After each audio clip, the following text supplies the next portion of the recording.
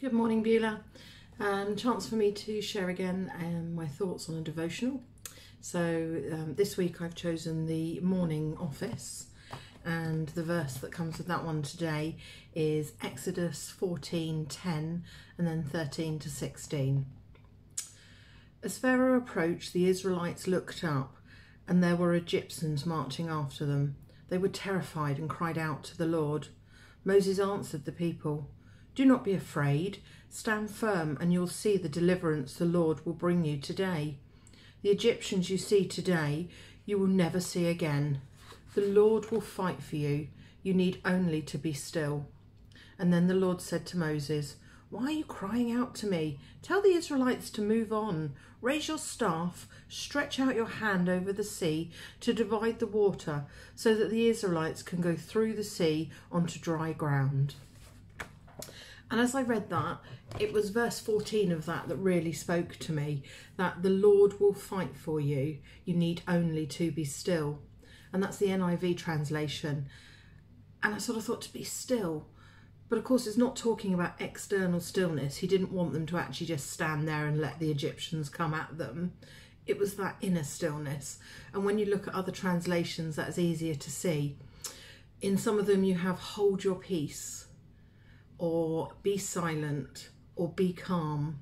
And I think they really give an understanding of what it's meant by be still. It's just that calmness inside to know that he is in control, not us. He's got it covered. And you only get that knowledge when you have that relationship, that closeness with God. So obviously it's so important for us to be able to develop that so that we can have confidence in him and why we should be able to be calm and know. Stillness is a constant theme in the Bible. We see it across it again and again. It gets mentioned. And obviously a really sort of well-known and iconic verse would be the Psalm 46:10. Be still and know that I am God. And for me, this has been a verse that's talked to me for years.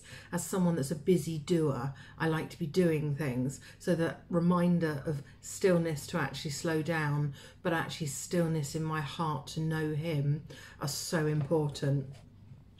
In a secular world, it can be hard to do this though, because everything is about achievement and busyness and doing. But we do have to hold firm to what he says to us. If there's any value in us saying we're Christians and having our relationship with Jesus, it's got to be that we trust. So we've got to walk in his ways and live for his glory. And with that, he'll come and he'll fight for us. Matthew 6:33 says, "Seek first the kingdom of God above all else and live righteously, and he will give you everything you need." And that is the starting point. That's what I'm reminded of today with that verse about God fighting for me and being still, is that my first point of call is to seek first his kingdom. If you look at the Israelites, instead of holding firm to his word that they had to have eyes on him, they started looking at the problems around them. Oh my word, all these Egyptians are following us. They're coming to fight us. They've got chariots. It's a nightmare. And actually, I listened to a good sermon in the summer where the message was so simple. And the gentleman just said, because obviously we're in COVID times, that the world is going COVID crazy. There's so much worry and everyone is looking at the problems. But actually what we're commanded to do as Christians is different. It is eyes heavenward. It's looking at him. It's remembering he is in control. So instead of looking at circumstances, look at the character of God, the things that we know about him, the things that make a difference. So we all need confidence in his faithfulness because he has promised to fight for us. So let's be still.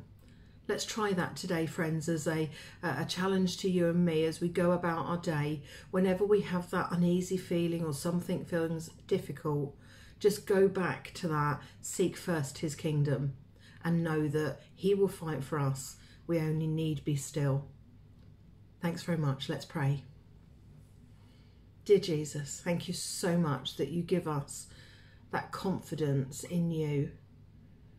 We pray today that each one of us feels close to you and knows that you have it in hand. You are the one, the master that created the earth. And even when things seem immensely difficult, we can look to you for the answer. It won't always be the answer we want, but it will always be the right one for your kingdom. And it's for your glory, Lord, that we live. In Jesus' precious name, amen. Thanks, friends. Have a great day today. See you soon.